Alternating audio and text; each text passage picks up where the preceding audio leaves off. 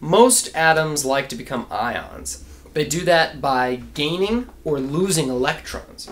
If an atom gains an electron, then it just gained negative charge. It has an overall negative charge, and we call that an anion. However, if an atom loses an electron, it just lost negative charge, so it made it more positive, and we call that a cation. Now, there are certain trends in the periodic table. Atoms that are over here, and this is called, in this column right here, that's called group 1A. This is 1A, 2A, we skip all of this, now this is 3A here. Everything from 3A over generally likes to lose electrons in order to become cations. Things here in group 4A do some different stuff. They form what's called covalent bonds. We're going to get into that later. But for right now, we're just talking about ions. Now, everything from here to here, that's group 5A, 6A, and 7A, they like to gain electrons and become negative, and we call those anions. Now, over here we have the noble gases. They don't like to do anything. They're happy the way they are.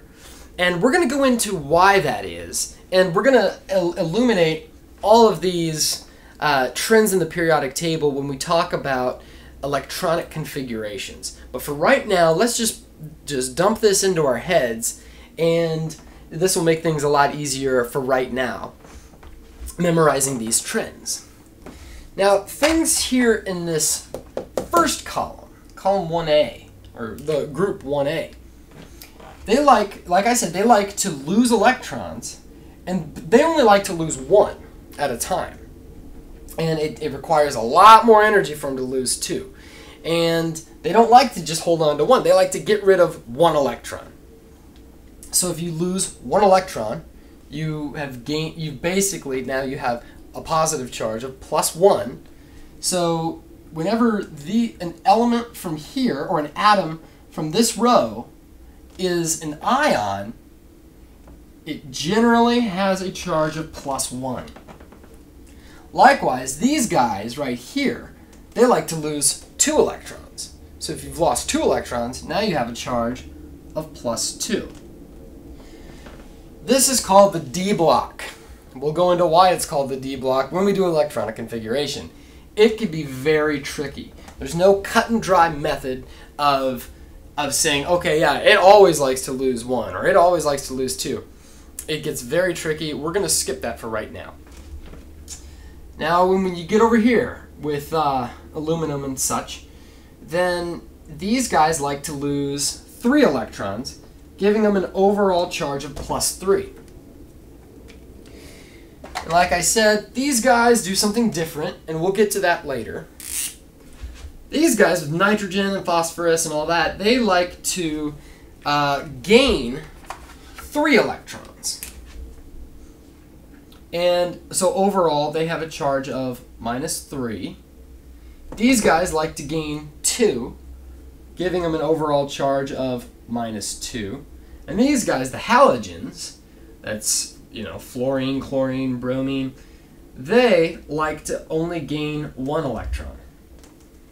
And this is if you could just remember this split right here, then you could remember, okay, there's +3, -3, +2, -2, +1, -1. And generally, now with chemistry, there's never any always. You'll never hear a chemistry professor say, this always happens, because there's always an exception. So, generally, if there's an ion from this group, it'll have a charge of +1. This one will have a charge of +2. This guy will have a charge of -1. So, very briefly here, I'm going to discuss how to name a monoatomic ionic compound. So, let's say we have an ion of sodium, right? So that's Na.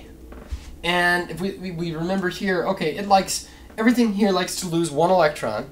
Okay, 1 electron. If you lost 1 negative charge, you must have a positive charge. Okay, so that's +1. And let's pair that up with an ion from over here. Let's say something that came from chlorine. So it likes to gain one electron. Okay, so now it has a charge of -1. So when these guys come together, you have a charge of +1 and -1, and that makes an overall charge of 0. And that's what ions like to do. They like to get down to where there's 0 charge. So when you put these guys together, you get a compound like this, NaCl. And now the question is, how do we name this? Well, luckily we read from left to right. And so it's kind of easy to remember a few rules about this. One, when you're naming a ionic compound, you always name the cation first and then the anion.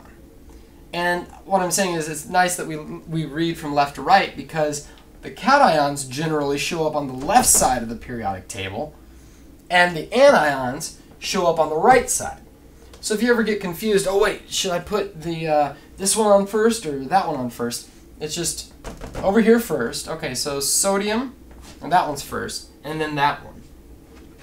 So, and the cations are also really easy to name. If there's a cation in an ionic compound, you just say its elemental name. You can look on the periodic table and say Na, and it'll say sodium, and that's what you write. Sodium. Now, naming the anion is a little bit more tricky. You first take the full name of it. In this case, Cl is chlorine. And then you're going to drop the ending. Okay? In this case, it's INE. And we're going to add "ide" to it. This is for any monoatomic ion. Now remember, a monoatomic ion is an ion that's just one atom that has either lost or gained electrons. So when chlorine gains one electron, like it likes to do, we call that the chloride ion. And so to name this entire thing, we say the cation name first, then the anion name. So that's sodium chloride. And that would be the name of this compound here. So let's do another easy one before we get into some complicated ones. Let's say we had the compound KBr. Okay, so it's an ionic compound, and so we're gonna first name the cation, and then we're gonna name the anion. Well, the cation name doesn't change. It's just the name of the element itself. Well, that's potassium.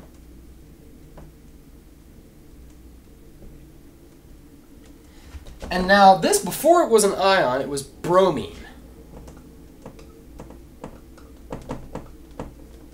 But since it's now an ion, we're going to drop the "ene" and add "ide." You'll do that for all monoatomic ions. And then when you put these guys together, this is potassium bromide. So we're going to get into some rules about what happens when you don't have like charges and how to name those monoatomic ions.